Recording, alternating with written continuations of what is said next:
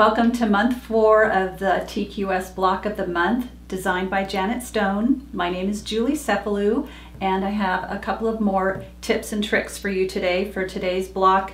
We've got the letter E and the letter J. The letter E is the 8 hands around block, and I have it here partially constructed. I'm going to give you a couple of tips for squaring up these half square triangle units that are in the corner.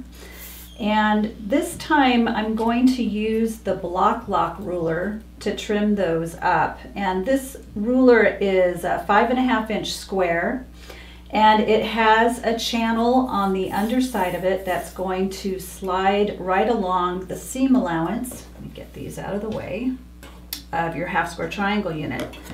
So you can put that in place and you can feel it nest in that seam allowance.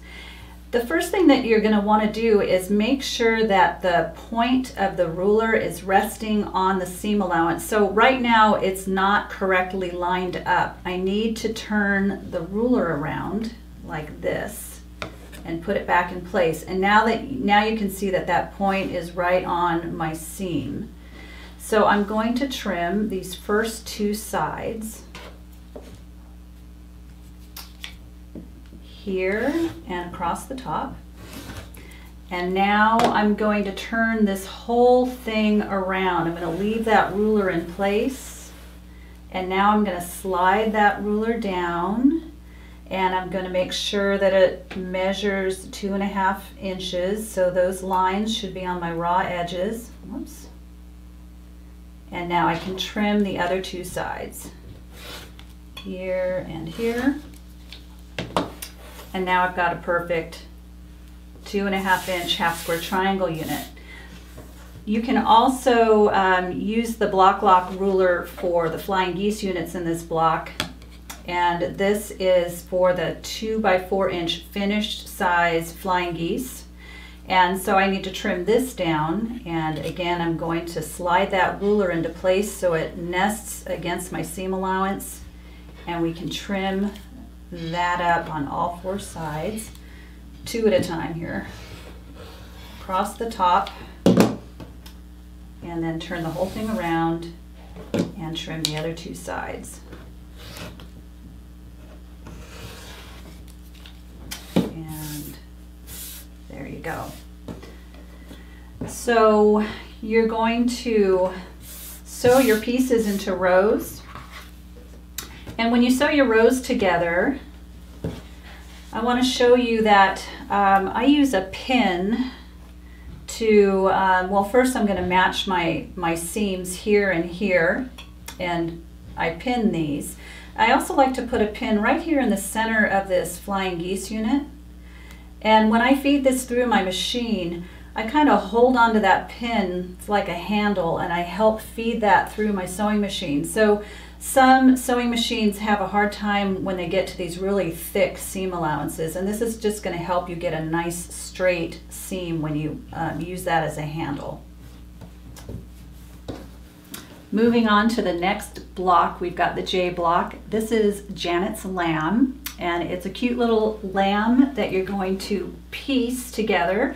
And this is really simple piecing here. You've got basically a snowball block.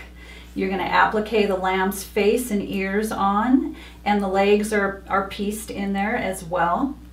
And then you're going to work on the top of this block is all applique. And what I have done is taken the pattern that I printed it out and turned it over and traced the design onto the back side. So I'm getting a mirror image of this. I just held it up to the window and traced this with a permanent pen. You really want to be able to see these shapes. And now you've got a placement guide for your applique. So you can take the 8.5 inch background square of fabric and put it on top of this paper. And you can line up the corner right here of your fabric with the sun, and you can see right through where you need to place your pieces. And so I've got a couple more sun rays to put in place. This one goes here, and this one goes here. Actually, we gotta Release this paper first, get rid of that. And then I can see right through here where I need to put my star.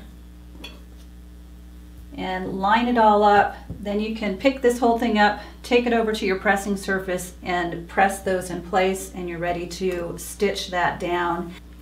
Here's another little fusing tip for your applique.